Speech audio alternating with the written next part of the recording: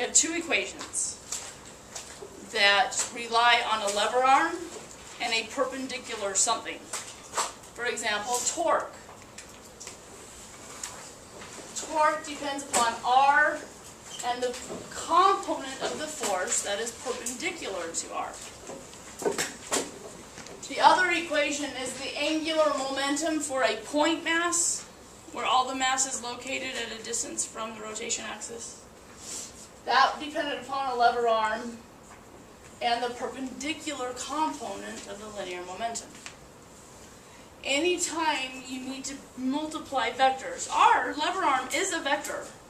It always points from the rotation axis out to wherever the force is applied. Force is a vector.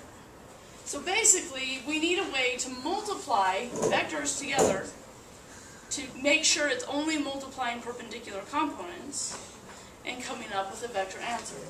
Torque is a vector. Angular momentum is a vector. These equations only give us the magnitudes. You can find the direction using the right-hand rule, meaning you let your fingers follow the direction the object's turning, and your thumb is the direction of the vector. So for example, if I had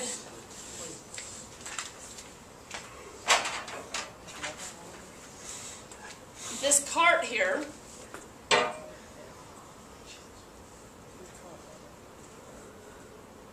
that's convenient, it balances quite nicely. But if I tip it just a little bit, it's going to fall.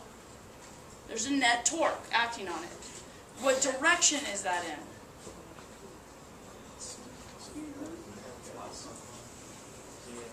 If you use a traditional X, Y, Z axis, specifically what direction is that in?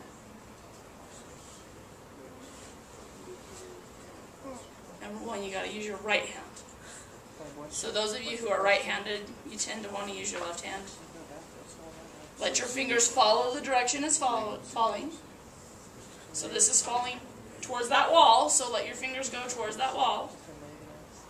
Your thumb is pointing into the board. That's negative Z direction.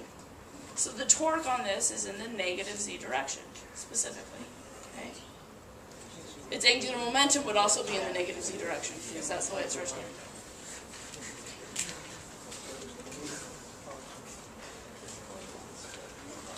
What if it was falling towards you? It's falling towards, well, towards the back wall. Falling towards the back wall, what direction would the torque be in? Positive X. Exactly right. So positive and negative isn't enough, unless everything's taking place on the same axis. So here, this is positive X. This would be positive Z, following that way. Okay. Number one trick is to remember to use your right hand. That's why it's called right hand.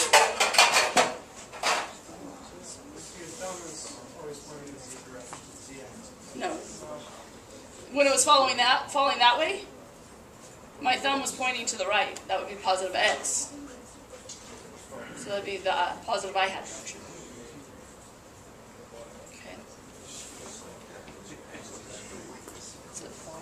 Yeah, so just a regular traditional coordinate system. That way's X, that way's Y, that way's Z. I come from a shading background. That's going that way. Sorry. Using the traditional physics, mathematical, I mean, it changes from class to class. So if this is X, this is Y, and that's Z, then that's the X structure. That makes sense?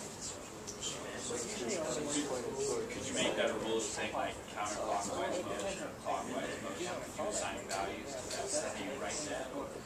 But clockwise in this plane is different than clockwise in this plane. So you have to be a little careful. Yeah. But you're right, if everything's taking place in one plane, you can certainly call clockwise one and counterclockwise that. The other, that's fine. Okay, technically, these equations, written in vector form, are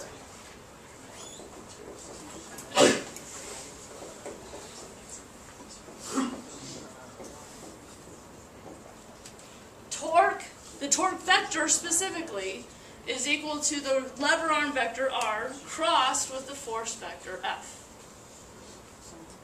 The angular momentum vector, please keep in mind this angular momentum equation is only for a point mass. So that means all the mass is located pretty much the same distance away from the rotation axis. But it will be r cross p. This is called the cross product. Another term used for it is the vector product. Cross product multiplies only perpendicular components together. Multiplies x's with y's, x's with c's. You get 0 if you multiply x components together. Okay. It's also called a vector product because the answer you get is a vector. It has I, j's, and k's. It gives you the component specifically. Now there's two ways to go about this.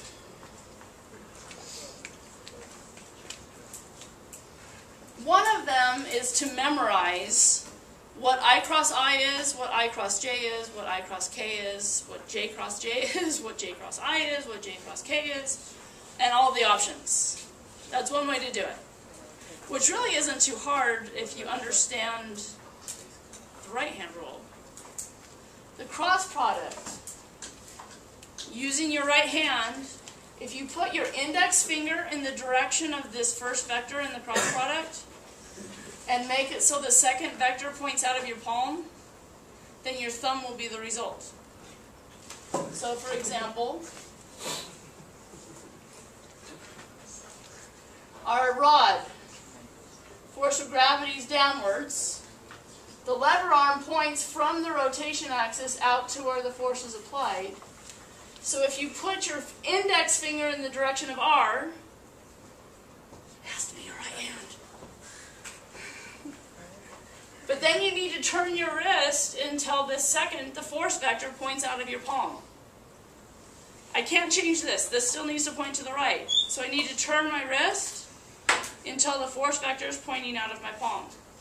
My thumb is the result. Okay? So negative z, or is positive z? It'd be negative z. Yeah. So that z, as we're fixing. Yes. Yeah, if to the right is positive x and up is positive y, then out of the board has to be positive z. And that's because it's a right-handed coordinate system.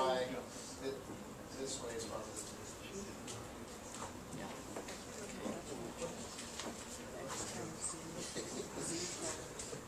Basically, what that means is I cross j is positive k. I cross with j, I need to turn my wrist all the way around so that j can point out of my palm, is positive k. Our traditional Cartesian coordinate system is a right-handed coordinate system. That's what we call it. And it's because the right-hand rule works. There are left-handed coordinate systems where the left-hand rule works, where you do the same thing. It's just backwards from the right-hand coordinate system. Okay. The other way to do the cross product, if you don't want to mess with the right-hand rule and all that good stuff. Is that making the matrix? Yes. Thank you. You set up a matrix. So let's say we have a lever arm vector. For now, I'm going to make it three-dimensional. So it has some x component, some y component, and some z component. Any of those could be 0.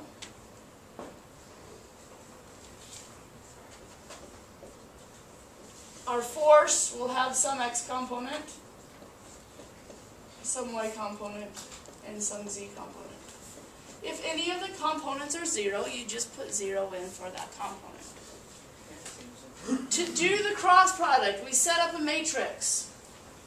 In the top row, you put the unit vectors, I, j, and k. In the second row, you put the first vector in the cross product. So the second row always has to be r. If you mix up the r and the f, if you interchange them, you get the opposite answer. So order is important. So you put the r, just the components in. So under the I hat, you put the x component of r. Under the j hat, you put the y component of r. Under the k hat, you put the z component of r. In the last row, you put in the components of the force. So the x component goes under I hat. The y component goes under j hat. The z component goes under k hat. And then what we're going to do is called taking the determinant of the matrix. There's a couple ways to do it. I'm going to show you one way. If you know another way and you like another way, use it. That's fine. To take the determinant of the matrix, number one, to get the x component, the I hat value, you need to cross out the row and the column that have I hat in it. So you cross out the top row and the left column because those both have the I hat in it. That leaves you with 4 values left. You always start with the top left-hand value and you multiply it by its diagonal. So you take y times the z component of the force, and then you subtract the other diagonals multiplied together. So Fy times z. Question. Uh-huh. Could you move from y to z and do it that way, or do you have to have it the way you just formatted it? You have to have it the way you formatted it. I'm saying like you wrote y times the force to the z component. Yes, that has to be that way. But then minus, they're opposite of each other, right? It's Y always F the first F Z. diagonal minus the second diagonal, yes. Could your second diagonal be written as z times fy? Sure, it doesn't matter what order you have multiply numbers in.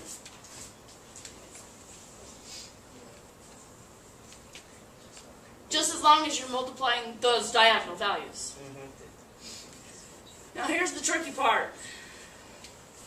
The j component is always negative. It's always opposite.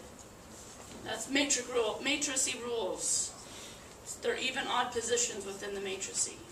So j hat, when we do the j hat term, you always put a minus sign in front of it. But you do the same thing. You cross out the row and the column that have j in it, and start with the top left-hand corner and multiply the diagonals. So x times fc, and subtract the other diagonals multiplied together.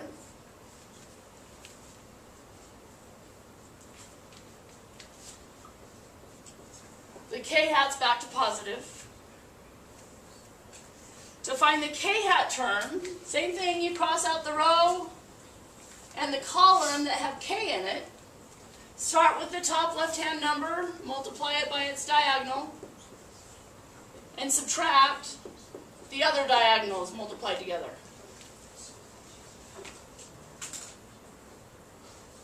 Once you've done the cross product, you have a vector answer.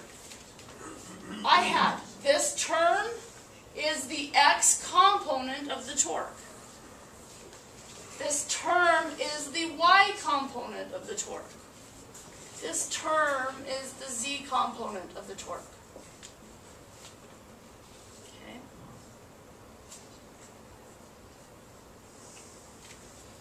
So you get a vector answer. It will tell you the direction the torque is in. What does it mean, by the way, to have, if these torque values were not 0, what would it mean to have an x and a y and a z component of the torque?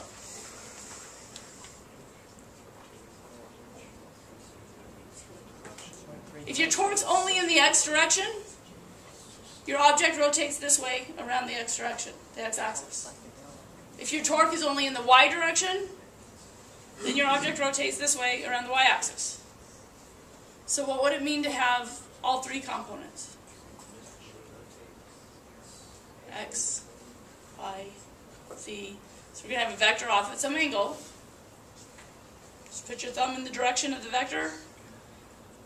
It just means your object's rotating around an axis that points off at an angle. That's all it means. Okay.